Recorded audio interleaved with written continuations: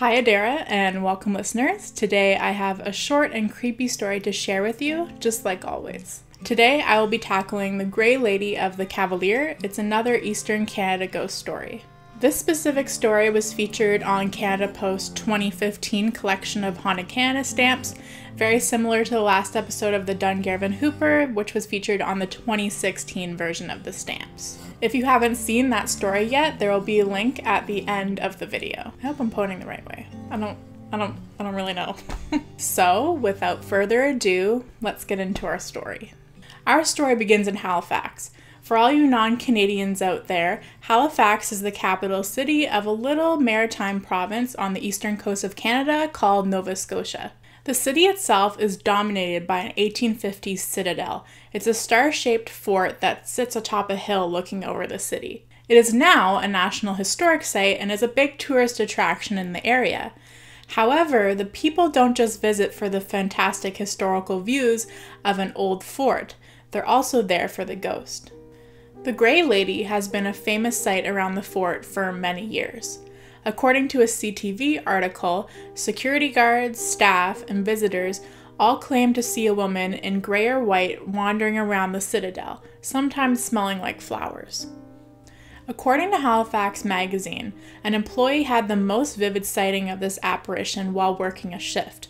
The employee usually sits at the very end of the building in a chair, and he's there to kind of greet customers as they come in. And one time he saw a customer come in and it was a lady wearing gray, so he went to stand up to greet her, and when he stood up and looked up, she was no longer there.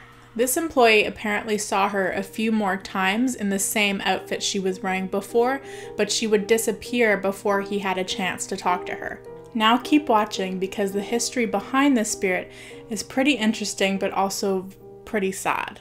After some research was done on the Citadel, it was concluded that this woman could be someone named Cassie Allen. In the early 1900s, Cassie was set to marry a soldier that was stationed at the fort. On her wedding day, she waited for her groom at the Holy Trinity Church. However, he never showed up.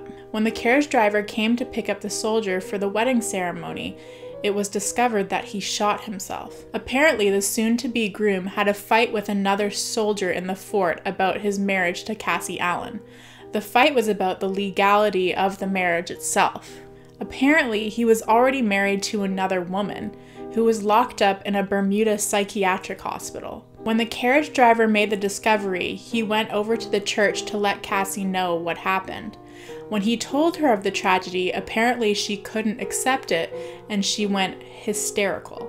To this day, it is said that she haunts the grounds of the fort, walking up and down, looking for her lost love. And that, Adara, is the end of my story.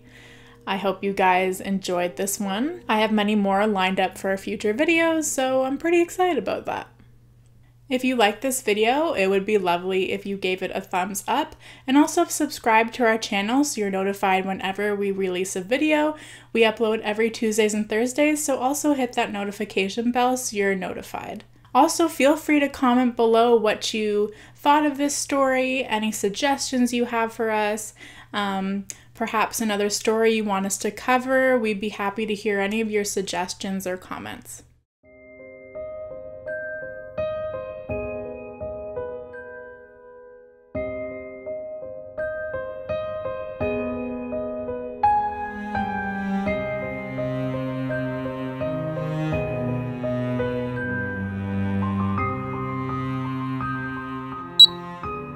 And also subscribe to our hair in my mouth. Hello, what's up? It's your girl, K-Town. Why are you so obsessed with me? Girl, I wanna know. Okay, apparently it's in focus. Okay, hopefully it's in focus. Are my arms okay? Hopefully they are. Hi, I can't see because it took me too long to set up and now the 4 o'clock light is in my window. Okay, back. Oh no!